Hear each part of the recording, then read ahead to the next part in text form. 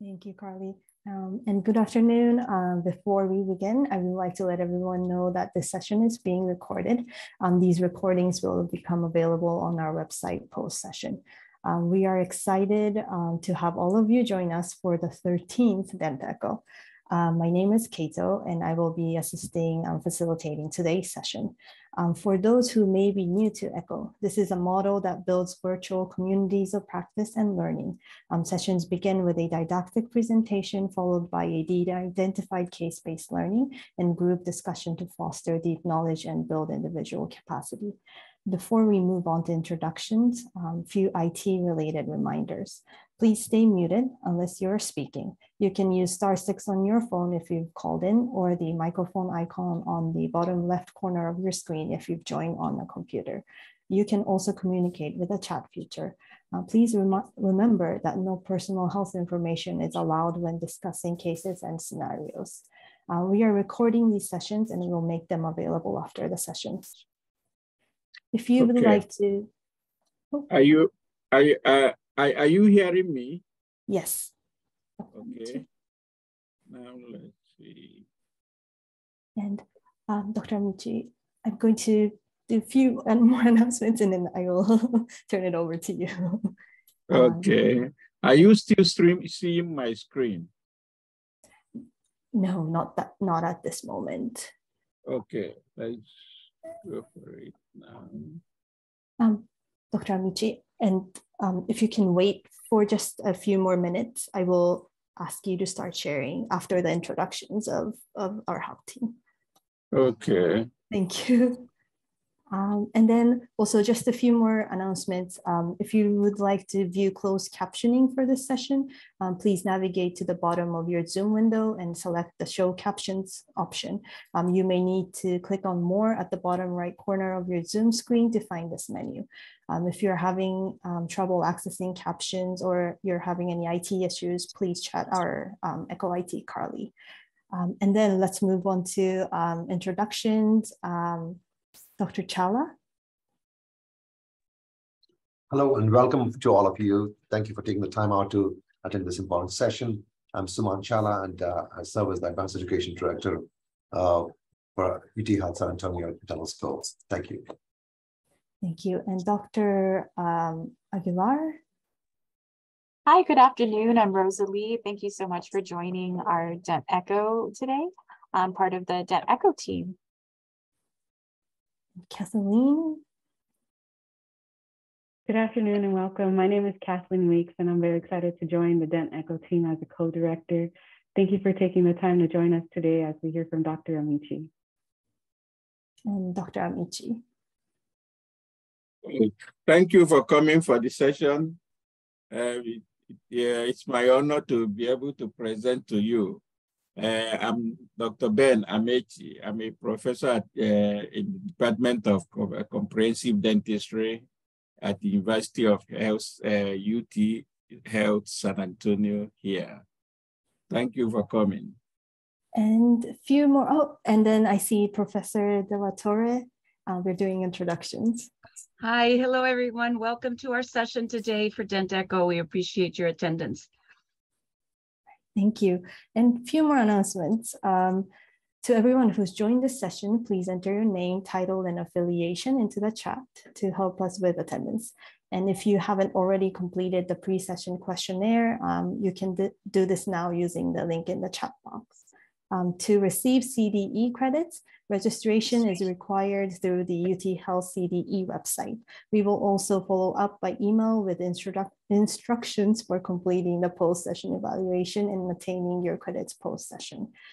ECHO is an all teach, all learn supported model, and ECHOs thrive on the interaction from the full learning network. So we encourage all to participate in the conversation today. We also encourage you to join by video if you can, especially during discussion portion of the session at the end. Our session today will include a didactic and presentation from Dr. Amaechi on CariesCare International Practice Guide, the modern patient-focused approach to caries management pathways. And as a reminder, you can use the chat to raise questions and comments at any point during the session. And that's it from me. Dr. Amaechi, whenever you're ready, please take it away. Okay.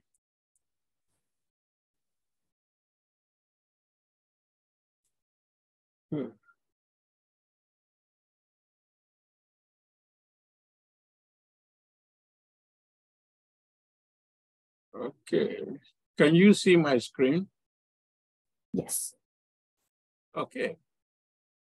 Okay. As the moderator said, I'm going to talk on CariesCare International Practice Guide as the modern patient-focused approach to caries management pathway.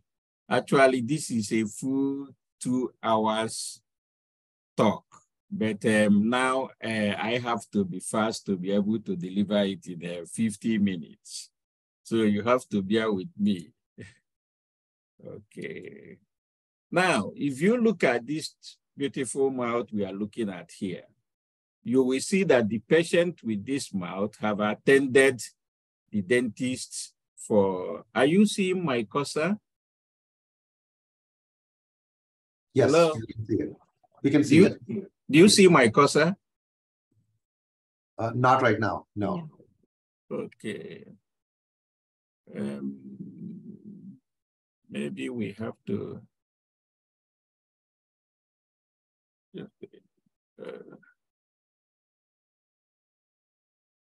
Anyway, let's try moving your cursor one more time. move it. Okay.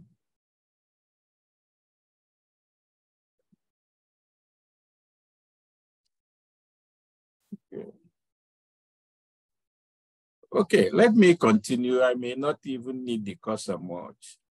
Okay, if you look at this mouth, you will be wondering what is happening here. Is it the fault of the patient, or is it the dentist's negligence?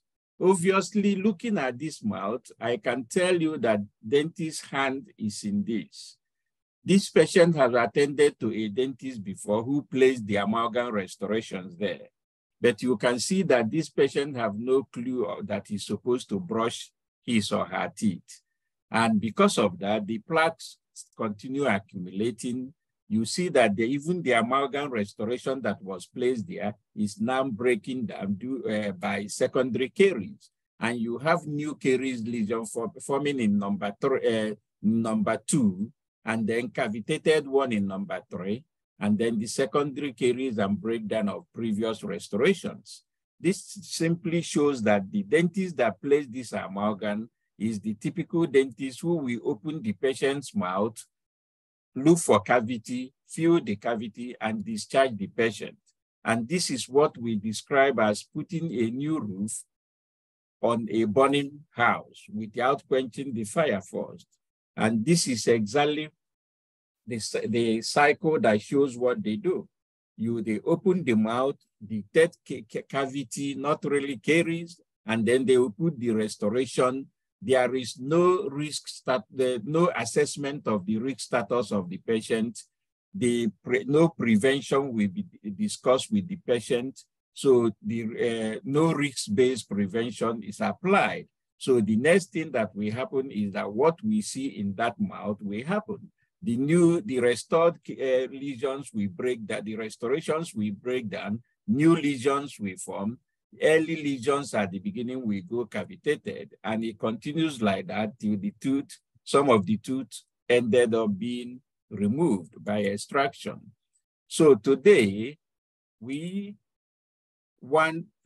are moving towards the new paradigm shift in dentistry, where we want the dentist to think otherwise and change their method of practice. Because we know that caries is like every other disease. Every disease has risk factors. Genetic factors are just modifiers of the disease. Even the environmental factors are modifiers of the disease. They modify the severity of the disease. They are not actually the cause of the disease. So if you want to treat any disease, you start by eliminating the risk factors. And that is exactly how caries will be treated. And from what we know about caries today, we know that bacteria is involved, diet is involved, the nature of the tooth, whether it is well mineralized or whether it has a developmental anomaly that is breaking it down, is involved. Fluoride and saliva presence modifies the extent of the caries. And we know today that caries is reversible. If you capture it early, you can reverse it. And we know today that it's preventable and it's a curable disease. And based on all these factors we know about caries, we formulate what we call caries balance or imbalance. If it consists of the protective factors and the risk factors. If the protective factors are more than the risk factors, caries will not develop. But caries develop and progress when the risk factors is greater than the protective factors. So our advice to our patient will always be geared towards increasing the protective factors. And as I said, caries is a curable and preventive disease. The simple way to cure it and to prevent it is by changing the local biochemistry of the oral environment to the one that do not support the growth of plaque and the one that does not produce acid to demineralize the tooth. And this can be achieved simply by changing the oral hygiene attitude of the patient and changing the dietary attitude of the patient, making sure that the patient use enough fluoride during the oral hygiene procedures, and making sure that the patient has enough saliva flow. Saliva has a very protective effect against caries. If you can get the your patient to have adequate supply or to have all these 4 factors here, obviously you will have a caries-free person. So based on this, we know that the best preventive strategy will appear to be an assessment of your patient's caries risk factors prior to the treatment.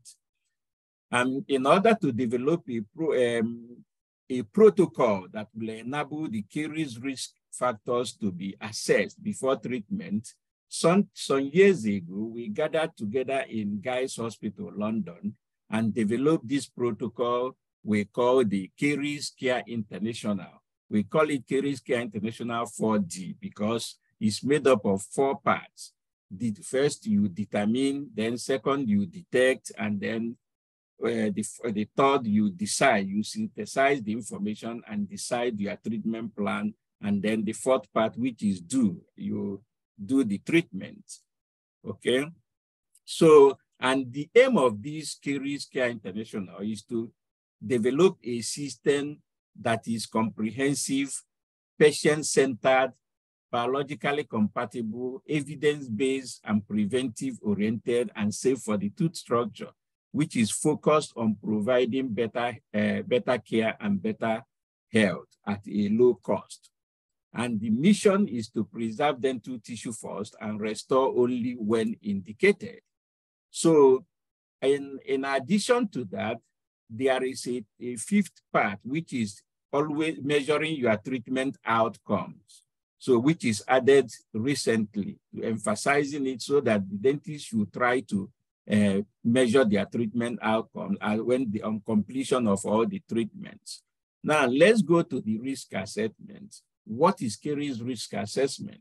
This is the clinical process of establishing the probability of an individual patient to develop caries lesions over a certain period of time, or the likelihood that there will be a change in severity or activity of lesions already present. Now, what is the importance? Why do we do caries risk assessment? You assess the risk of an individual patient for future development of disease. It identifies the individual etiologic factors contributing to the existing disease and which can exacerbate the risk. It provides a basis to explain to the patient how to prevent the dental disease and communicate and facilitate needed change in behavior to prevent future disease. And when you repeat it, the repeated assessment of the risk allows an evaluation of the success or the need for modification of the preventive measures you applied. And an indication of an increased risk for disease in a population will allow selection of individual preventive programs. And from experience, we know that the past caries experience of a patient is the greatest or the strongest risk indicator for future disease development. Now, if you look at this patient, this is a 25-year-old patient who works night shift in a convenience store selling gas, snack foods, and sweetened pop, that is soda. Free beverage, you can see that she has access to free beverage consumption, which is available to workers. Then the patient's medical history includes depression and anxiety, antidepressant and anti-anxiety medications used for several years.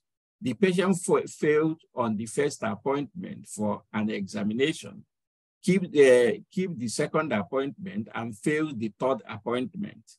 The patient is slightly overweight, otherwise healthy. The patient has extensive caries destruction. Now, you are care for this patient. If you look at this patient's mouth and the whole history, you can see that your care for this patient will be substandard if you don't take risk assessment, because the risk assessment will review these factors you need in planning the care of that patient. It will tell you about the high frequency and high consumption of sugary beverages and snacks, inconsistent oral hygiene due to work schedule, no history of restorative care, medication-induced dry mouth, low socioeconomic status, thick plaque accumulation, lack of adequate fluoride exposure, and low compliance because she misses her appointment due to her work schedule. And because of that, he has all classes of caries, initial caries, moderate and extensive active caries. These are the informations that if you don't do risk assessment, obviously you will miss 2 or 3 of these informations. And you need all of them in order to give the complete and adequate care for this patient. And how do we do this risk assessment? We use this form, which we now currently incorporated into our software, clinical software. So the form is made up of 4 parts: the questionnaire part, then the questionnaire part, which is on top, and on the left-hand side, you have the objective part where you use the information you gather from your clinical examination and then from your questionnaire to fill up that part. And the third part is the assessment part where you decide the risk status of the patient. And on the right-hand side is where you plan your preventive treatment.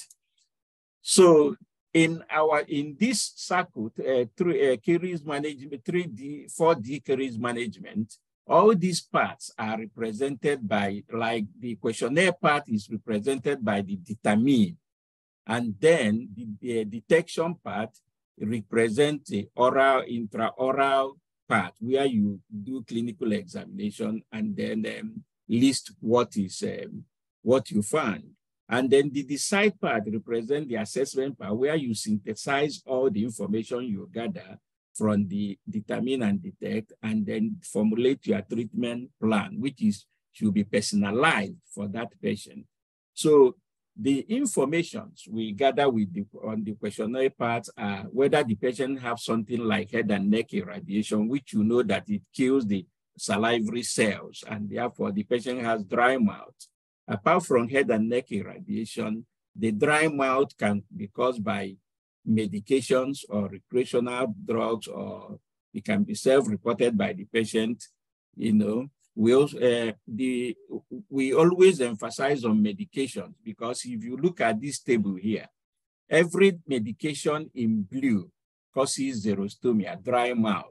And based on that, 85% of the medications people take causes dry mouth. That will show you the level of people that are suffering from dry mouth. So apart from that, you get information like inadequate oral hygiene practices, deficient exposure to topical fluoride, high frequency and amount of sugary drinks and snacks, symptomatic driven dental attendance, socioeconomic status, and for children, high caries experience of the parents or caregiver, which influences their own caries status. Now, After that, then we go to the detect and assess part, which we call the intraoral caries risk factors of caries risk assessment, which is the second part in our form. This part, the first part is detecting caries and staging the caries. You stage the caries into initial, moderate, and extensive caries. So if you look at it, this is publication by ADA. ADA, the normal, if you look down there, you will see where I wrote ICEDAS.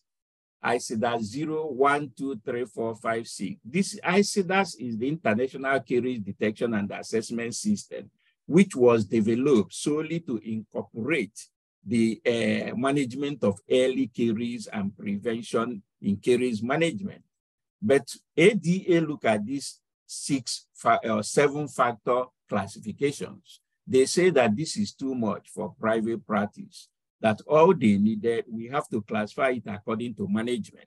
So they come up with initial caries, which is non-cavitated caries. The moderate caries consist of breakage, when there is breakage but limited to enamel, or when there is shadow, dark shadow around the pits and fissures, which we know that it means that the dentin underneath is eaten up by caries. Then any cavitation that gets into dentin is classified as advanced or extensive caries, because this determines the management. Then now, if you look at the initial caries, the problem that the dentists are having with the initial caries is the fact that it is the first clinical sign of caries development, which is usually white spot. And you know that it's not only caries that causes white spot. Developmental defect, developmental anomalies developmental hypomineralization present as white spots. So I always give these factors to my students to use it to differentiate between white spots, which is due to developmental anomaly, and the one that is due to caries. So for caries, caries always appears opaque, chalky, and dull surface when you air dry it. It always feels rough when the tip of explorer, blunt end of the explorer is moved gently across the surface. And it always have extrinsic stain, which can be easily removed with your explorer. And it's usually caries, white spots due to caries are usually located at plaque stagnation areas. But developmental anomalies, they're always very shiny. The surface is glossy, very shiny when you air dry it.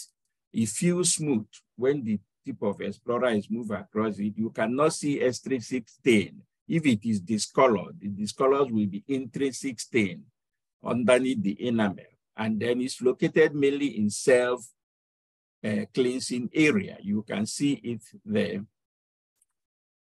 So back to our diagram again, you will see that apart from the clinical appearance of the caries, there is radiographic. You will also take the radiograph in order to look at the proximal caries, so which are usually located underneath the contact point. So for you to make a decision whether a lesion is initial, moderate, or advanced caries, you must combine the radiographic appearance and the clinical appearance. So if you look at this table, even if your clinical appearance is showing that the surface is sound, but the radiograph is showing you that there is initial caries, because the radiograph, if you look at the radiograph, you see that the radiograph was also classified into initial, moderate, and advanced caries. So even if the radiograph tells you initial caries, you take it to be initial caries. You always trump to the higher one. If the clinical says initial and radiograph said moderate, take it to be moderate. So we always trump to the higher category. So these are some examples of the initial caries on smooth surfaces. And this is initial caries on occlusal surfaces. This is the most difficult part because most dentists will call this stain, that these pits and fissures are stained. But obviously, we teach our students the best way to differentiate between stained pits and fissures and then pits and fissures that are caries, early caries. I cannot go into that differentiation now because of time. Then this is an example of moderate caries on smooth surfaces. You can see that it's broken down, but the breakage is limited to enamel. And then you can see on the occlusal surface too. So the difference is that in this one is broken, but the breakage is limited to enamel. Then you have the extensive one, which is the breakage has gone down to dentin. Now, after the categorization of the caries, you now go back to the early caries. You have to decide the activity status of the early caries, whether they are active or inactive, because it is only the active ones that you need to go ahead and treat by remineralization. So I also give my students the points to use to differentiate between active and inactive. An active caries is always chalky and dull when you dry it, and feels rough when the explorer is moved over it, always. But inactive is always shiny when you dry it, but it can be rough or smooth depending on how long it has lasted in the mouth. If it has lasted for long, it can be smooth because the mastication and movement of tongue will smoothen it. But if it is still early, it will be rough, but shiny, showing you that it's inactive.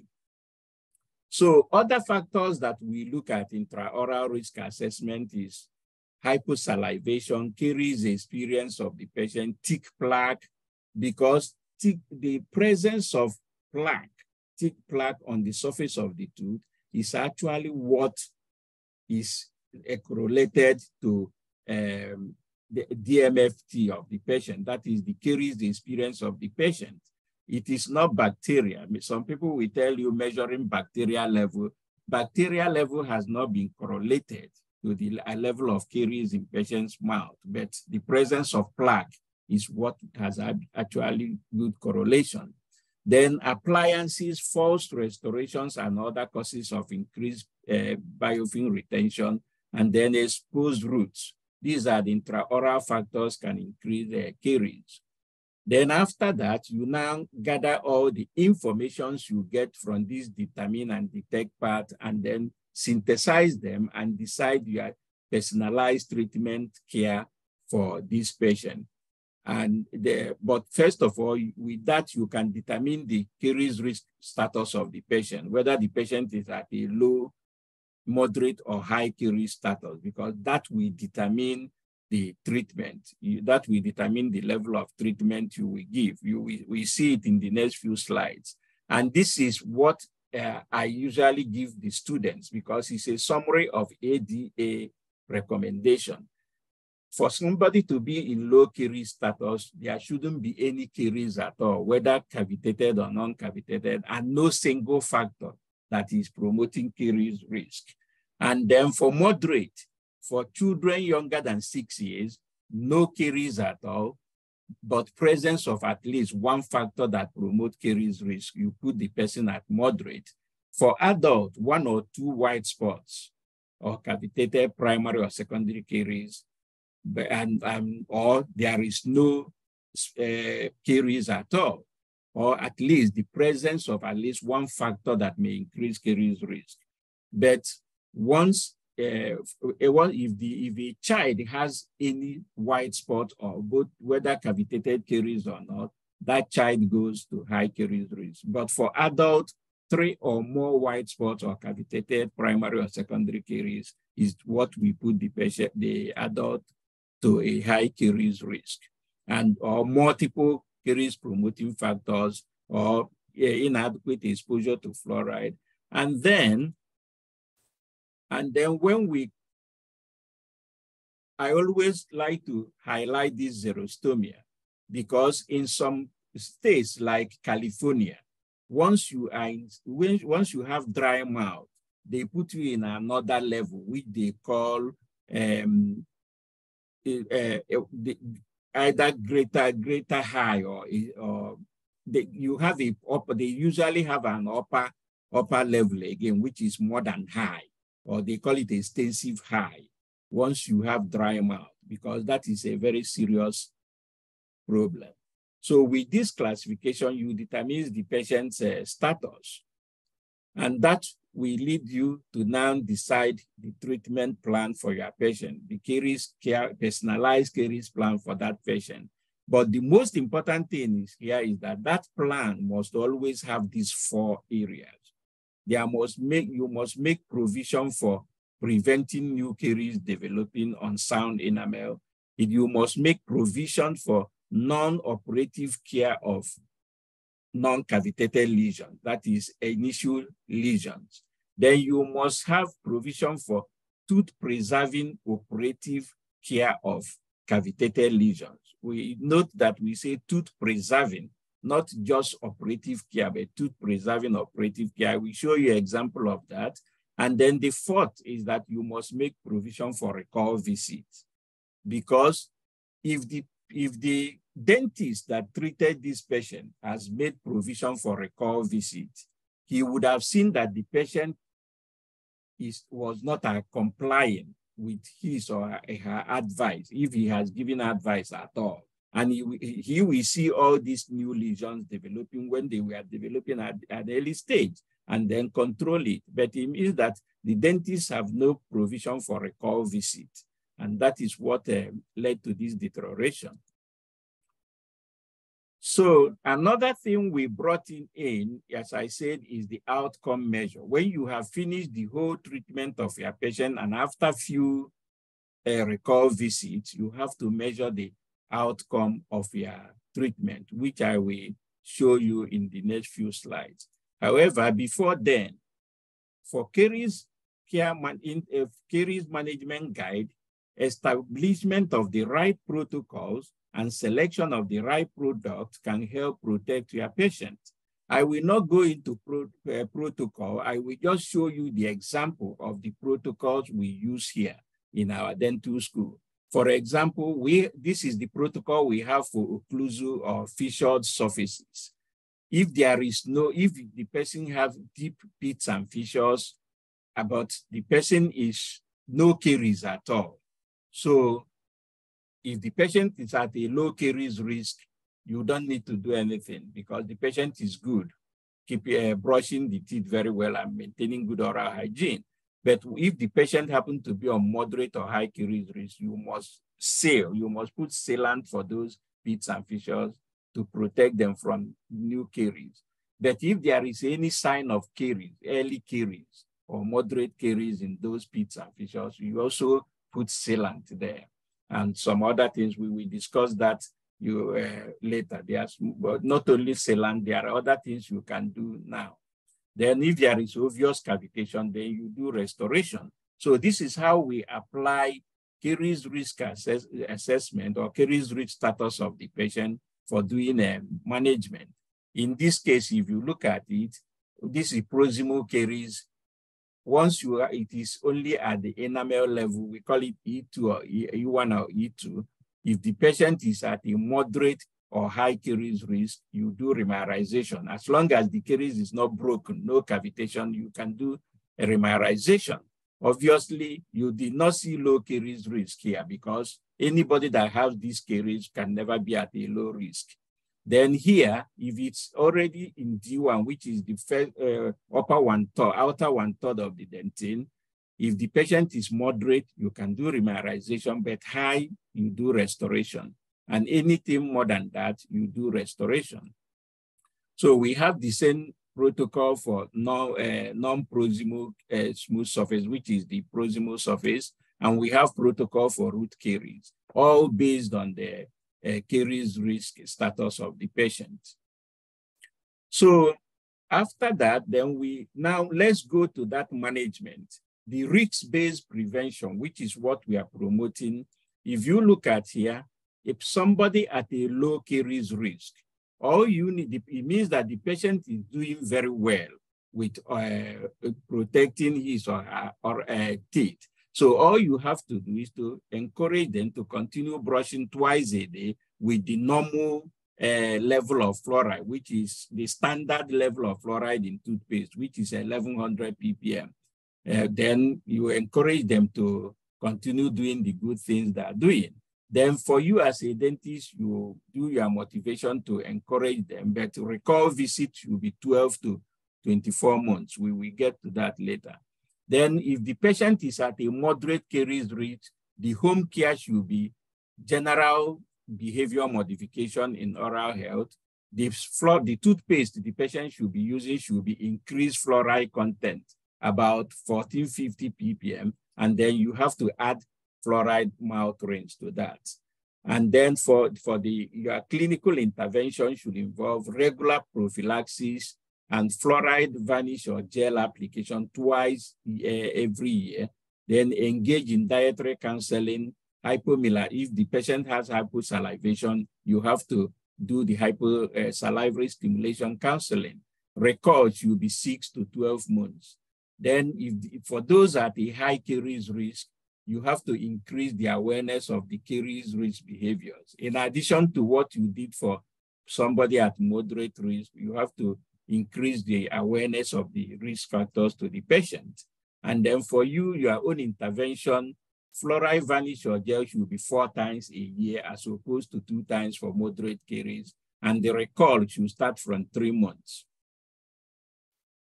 So this is the ADA recommendation when it comes to recall visit.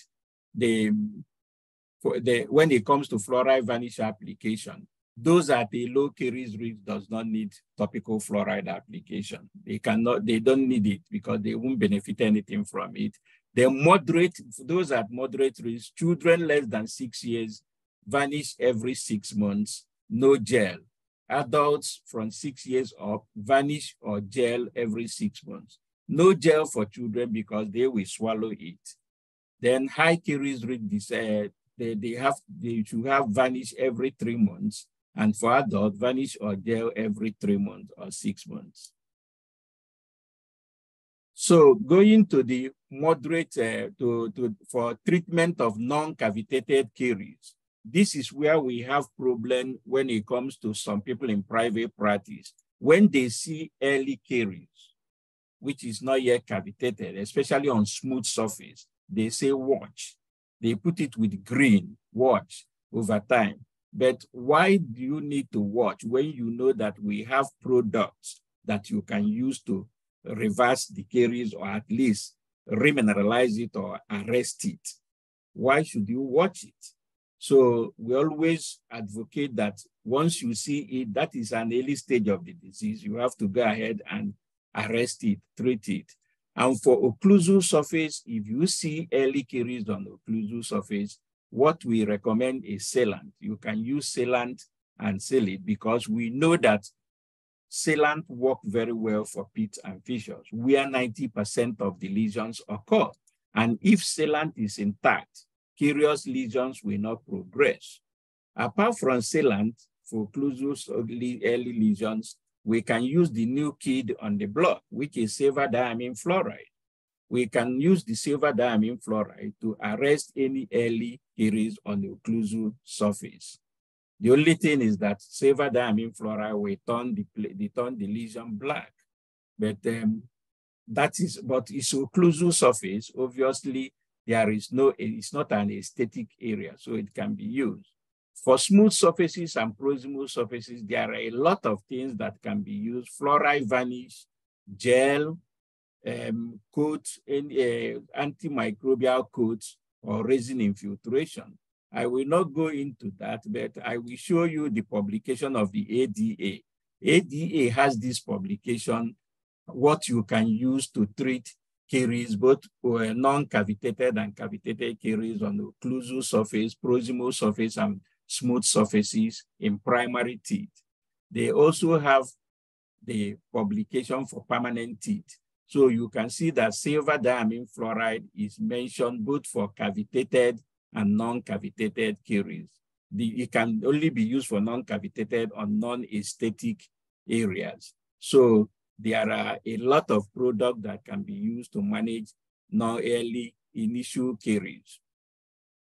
Okay, coming to the cavitated caries, I stated that the recommendation is tooth-preserving operative care of the lesion. And this is just a simple, this is what we mean by tooth preserving operative care of the lesion. If there is caries on those brown spots, when I was in dental school, what we were taught is that we have to make a cavity that will include all pits and fissures on that tooth surface. But you can see that this is a total waste of sound tooth. But so nowadays, we don't do that. As in this dental school, we don't do that any longer because that method is called the GV Black method. It is obsolete, it's no longer used. What we do here is that we remove caries on the area that we have caries, restore the cavity where we remove the caries, and then the rest of the remaining pits and fissures, we seal it with sealant. Okay, and now that we have a silver diamine fluoride, we can even use silver diamine fluoride in place of sealant. Now, some people will ask you, there are needs sometimes that you have to arrest cavitated caries instead of restoring it. For adults, you can arrest, because of the presence of silver diamine fluoride, we know that we can use it to arrest the cavitated caries while waiting for opportunity or time for restoration in multiple caries situations. And we can also use it for root caries in posterior and lower anteriors, which are non-aesthetic areas. For children, you can use the silver diamine fluoride when there is severe early childhood caries or early childhood caries, which is they have multiple caries, which they usually take them to theater under GA and remove all the teeth. But this time around, the recommendation is that why not arrest the lesions with silver diamine fluoride? You use it while they are waiting for opportunity for general anesthesia, or to use it to avoid subjecting them to general anesthesia, especially in special needs children, or why they are waiting for opportunity or time for restoration. So silver diamine fluoride is doing a lot of good in the clinic as of now to help with these children, because we know that when you apply it, the silver penetrates into the tooth tissue. Not only that, it hardens the cavitated lesion immediately. It hardens the softened dentin and the demineralized enamel. It hardens it instantly. It also has a reservoir of silver, which is antimicrobial. So plaque cannot even accumulate on the surface of that lesion again. So you can have further demineralization. But the problem is the fact that it stains the tooth. It turns the tooth black. But now, if it is in a cavitated lesion, you can just excavate. You can just do a little excavation, put the silver diamine fluoride, and then cover it with glass ionoma. As long as you don't cure it, use self-curing glass ionoma. You don't cure it. Once you cure it with the light, the whole thing will turn black.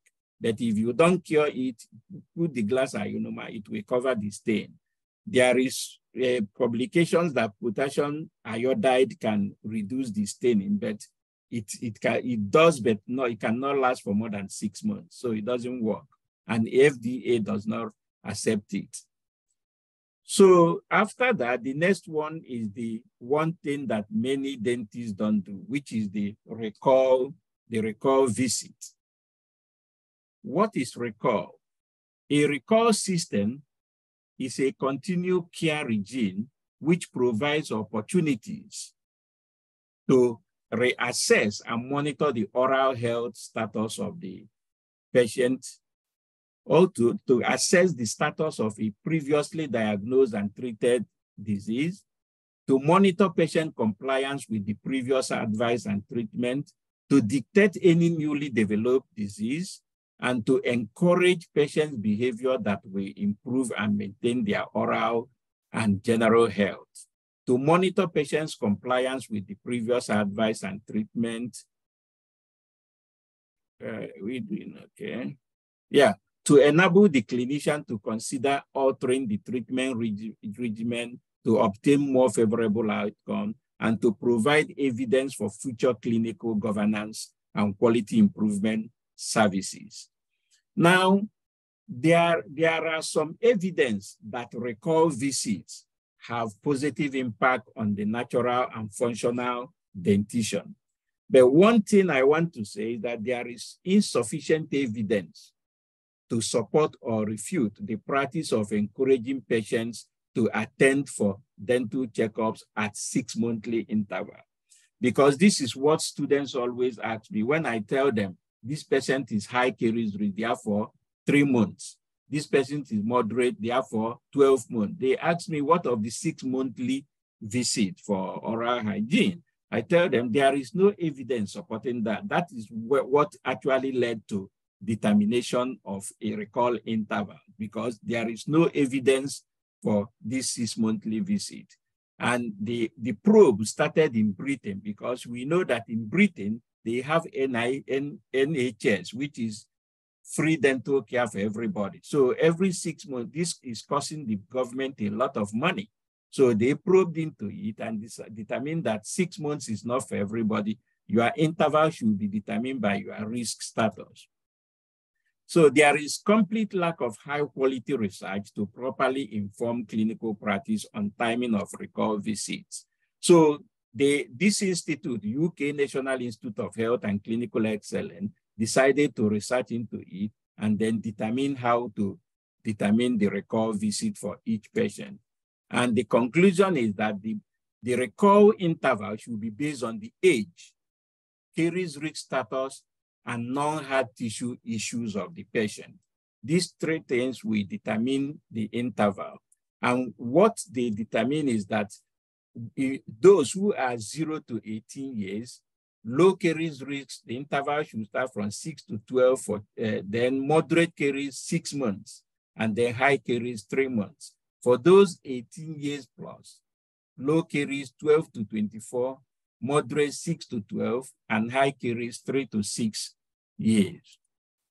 So for practical reasons, the patient should be assigned a recall interval starting from 3 months. If the patient is complying with advice, then you move it to 6 months, 9 months, or 12 months for those who are below 18 years. For then those above 18 and above, you start from 3, 6, 9, just like that. So the longest recall interval for somebody below 18 years should be 12 months. And the longest recall interval for adult 18 and above should be 24 months, depending on risk status of the patient. And at every visit, you have to review the behavioral modification and counseling you gave, and you have to reassess all the lesions and all the treatments you did. And then there should be, you have to redo the risk assessment. To redo your risk assessment to know the current risk status of the patient, which will determine the recall interval at that point. And also you modify the behavioral goals. If the patient has, the risk status have changed, you modify you change your behavioral goal. So after that, the last part will be the measurement of the treatment outcome. It is advised that at a certain stage, when you have completed your treatment, you have to measure your treatment outcome. And this is a simple chart to use, simple question. Is the quality of your care satisfactory to your patient? Has the patient quality of life changed or that's improved? And is the disease controlled? And can the patient maintain his or her health?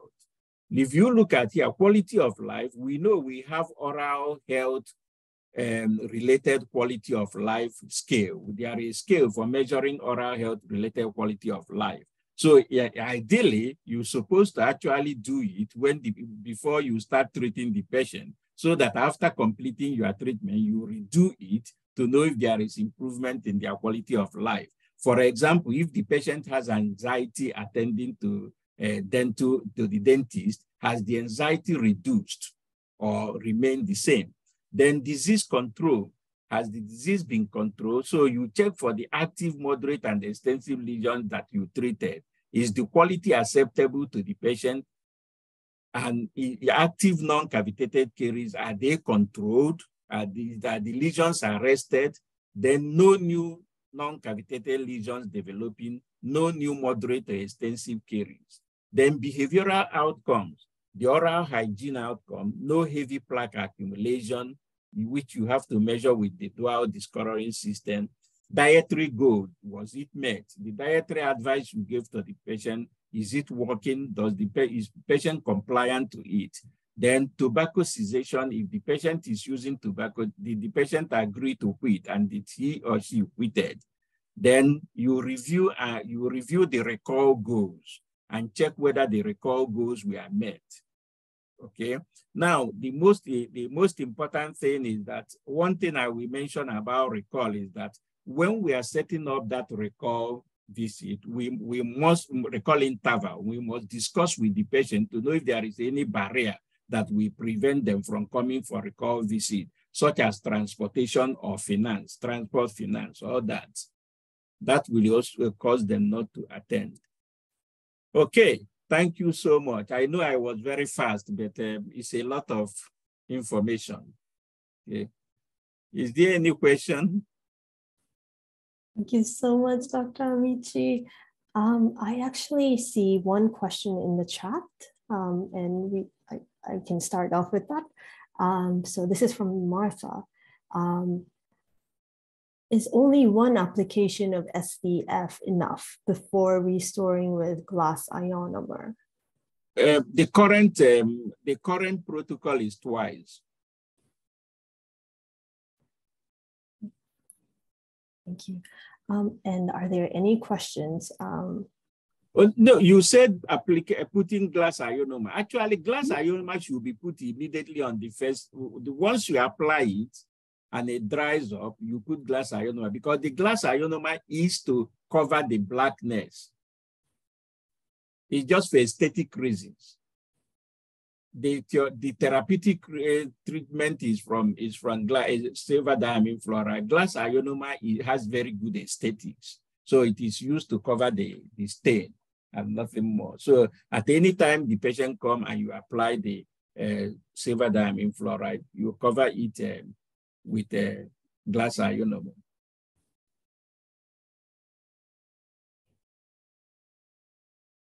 Thank you for that. Does anybody have? The protocol of twice a year is when you are using it to arrest cavitated caries. Maybe in children, you don't want to extract the tooth. Or when you are waiting to have time for the patient to have money for restoration, you use it to arrest the cavitated lesion. And in that case, you have to put it twice every year.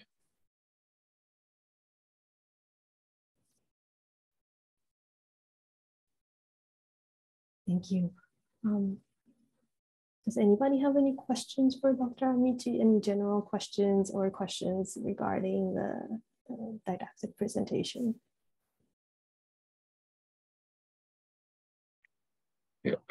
Was I too fast? That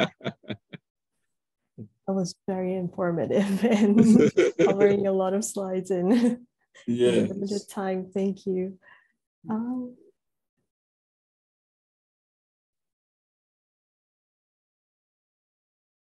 Any questions from the Learning Network?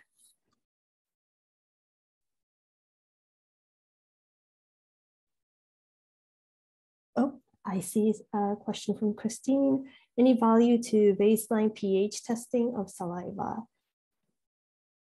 I don't think there is much value to it, because actually the pH, the acidity that is causing caries or causing demineralization, which is caries, is actually the acidity of the plaque.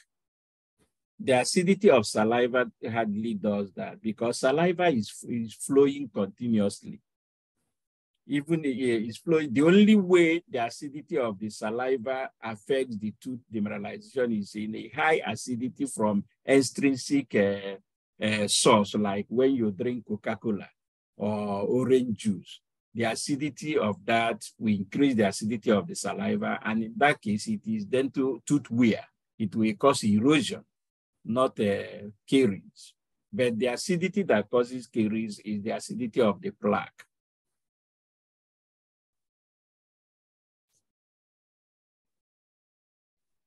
I remember when so many years ago, we used to have students do the saliva testing for their student or for their patients. Yes, Years yes. ago here at our Yes. school. Yeah. And some people do salivary testing just to measure the amount of bacteria in oral environment. Again, studies have shown that the amount of bacteria in saliva does not correlate to in the oral environment or in general, does not correlate to the caries status of the patient. What actually determines the presence of caries is the plaque, the presence of plaque. Mm-hmm.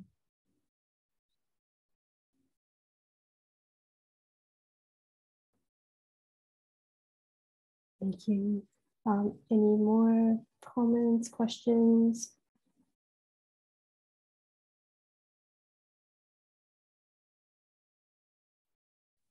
Dr. Amaechi, I had one while listening to your presentation. What are some ways that you can encourage patients to do preventative care, like preventative behaviors? I feel like that's very difficult to motivate them to do it. Yeah, that's a very good question, because that is why you should have a recall visit, so that you take your time and advise the patient, telling them what to do. And you have, especially those at a high caries risk status, you have to want to see them in 3 months to know how compliant they are with your advice.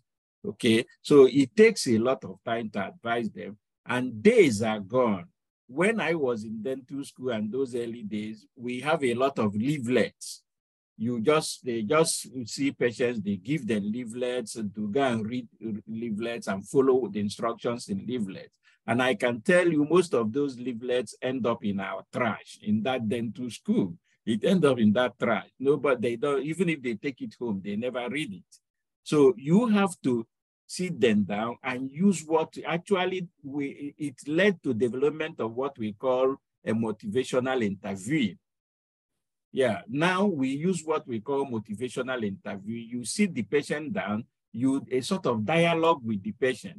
You tell the patient the things that can prevent the caries, and let the patient decide the one he or she can do. So you take it gradually. You don't bombard them with everything. Oh, you stop doing this, stop doing this, stop doing, you dialogue with them, they come to agreement, tell you the ones they can start with. And then when they come on recall visit, you can, if you see they're compliant with that, then you add the next one, just gradually like that. It is called motivational interviewing. And that is the technique that is used now. And we teach it to our students. Dr. Faroki teaches it to our students, motivational interviewing. So take it slow and yes, one by one, one step at a time. The importance of recall as well. I see a question from Rico. Do you still advise using an explorer or probe for detecting caries? Explorer is very important. It's an armamentarium for caries detection, but it depends on the way you use it. What ADA refused that it can no longer be used for is, when I was in dental school, I was trained that for me to detect caries, whether there is caries in pits and fissures, occlusal pits and fissures, I have to stick the sharp explorer to it. But that it gives you false negative information, and also when there is early caries there, which is not cavitated, your sharp explorer will cavitate it, and it can no longer be remineralized. So ADA does not want it again, and we tell our students no more use of sharp explorer to probe pits and fissures. You can use it to clean up, you can use it to the blunt part to move over the surface of the lesion to know whether it is rough or smooth. You can use it to scrape off the plaque on the surface of the tooth. Great. Thank you. I see that it's already 1. Yes. So thank you so much to everybody for joining for our 13th DENT ECHO. And thank you particularly to Dr. Amaechi for your very informative didactic presentation. Please complete the post-session survey. The link should be in the chat. And thank you, Carly, for dropping it in again. And we hope to see you in 2 months for the next DENT ECHO. Thank you again and have a great rest of the day.